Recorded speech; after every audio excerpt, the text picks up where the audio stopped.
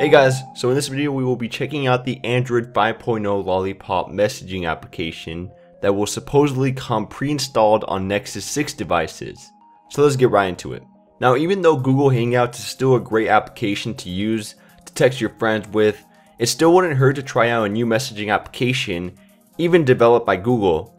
Now, this application was included in a leaked version of the firmware from the upcoming Nexus 6 device, so we know this is legit. And the cool thing about this is that you can actually install it onto your phone as an APK, even if you don't have root. Please do note that this application is actually only compatible with some Android versions or phone models as well, but I do know for a fact it will work on Android 4.4 KitKat, and you do not need Android Lollipop to have this on your phone.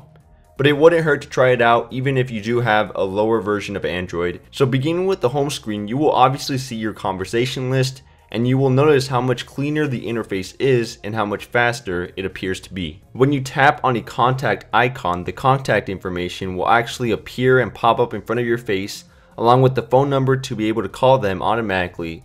You can also swipe left or right on any message group to archive it, and you have a yellow floating action button that allows you to compose new messages to your friends.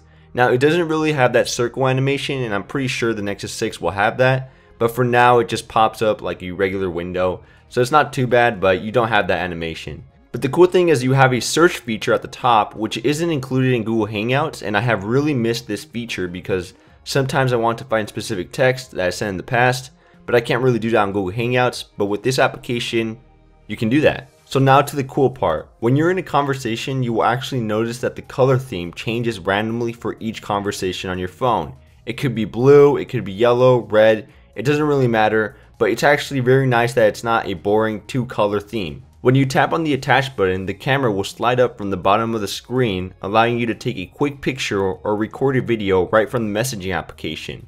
So it won't switch it to the camera application, which is actually very nice. You can also select recent photos taken without using the gallery application as well, and you can now send a voice memo to your friends just by tapping and holding the microphone.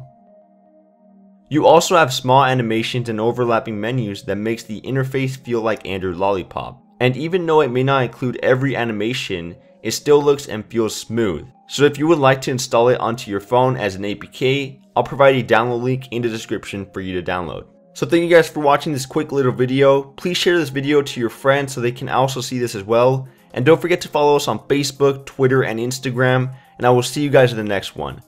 Kapow!